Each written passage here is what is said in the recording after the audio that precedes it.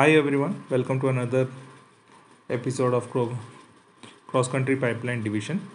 Today we will be seeing the procedure for CIT, that is coating integrity test in the pipeline. The scope of this procedure includes the coating integrity test after pullback of the HDD pipeline section of the road, rails, canals and the river crossings. Let us see the methodology, the procedure of CIT. The integrity of the pipeline coating shall be carried out after the pullback through the HDD pipeline section.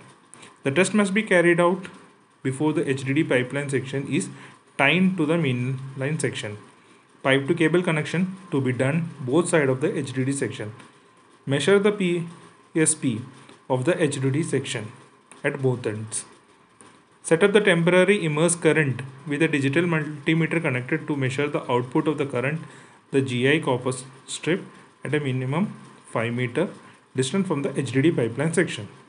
The DC source 12 volt battery shall be used to provide the immerse current into the HDD section. The positive terminal of the DC source connects to the ground through the GI or the copper strip and the negative terminal to the pipeline through the potentiometer. Place the reference cell at the remote in opposite to the immerse current system to monitor the PSP of the HDD section. Immerse current of the HDD pipeline starts at 0 amps and increases slowly until the HDD pipeline potential differs to 1.5 volt with respect to the reference electrode. Note the current from the digital multimeter and calculate the current slowly. The desirable value of the current density shall be less than 95 microamperes per square meter of the drilled pipe shall surface in contact with soil. Current density, the formula is IT into 1000 divided by surface area, where IT is the current applied into the HDD pipeline section to maintain a voltage of 1.5 volt at the other end of the pipeline section. This is a diagram that you can see in the pipeline. From the pipeline it is been connected to the clamp meter. It is connected to the PSP multimeter.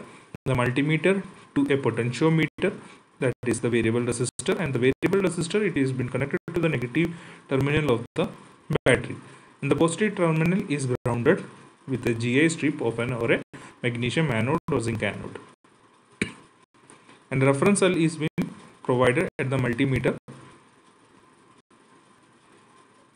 end. So the desirable value of the current density shall be less than 95 microampere per meter square for a successful coating integrity test. I hope this video is clear. There is a video of the practical video is already uploaded into our site. You can check that. Thank you.